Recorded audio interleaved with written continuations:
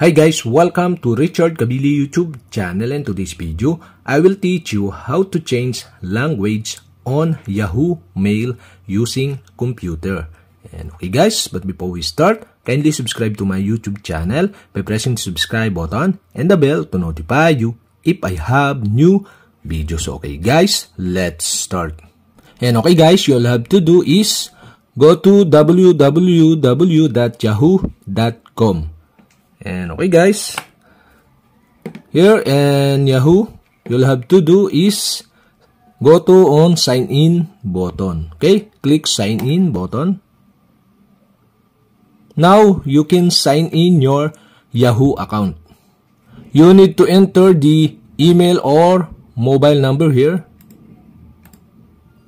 So I use email and click next button. Now you can enter your password here and click next button. And okay guys, we have successfully signed in your Yahoo account. Okay, after that, okay, go to your profile on the upper right side on your screen. Okay, here your profile picture.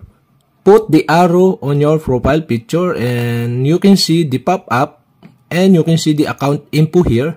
You'll have to do is click the account info. Okay, click this.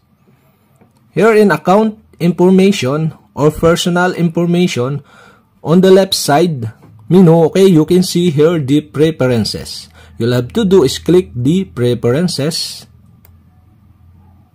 Here in preferences, you can see the language.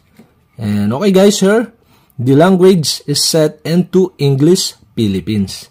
And to change this, you'll have to do is click the arrow down here on the right side and the pop-up will show, and you can see the option of language here. Okay, you can scroll down for more language.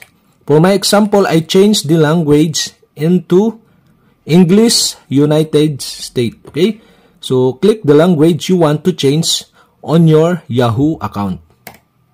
So after that, automatically change the language of your Yahoo account. And that's it. Okay, we have successfully changed language on Yahoo Mail using computer. And okay guys, that's it. And if you have a question, kindly comment below. And don't forget to hit the subscribe button and the bell to notify you if I have new videos. Okay guys, thank you for watching.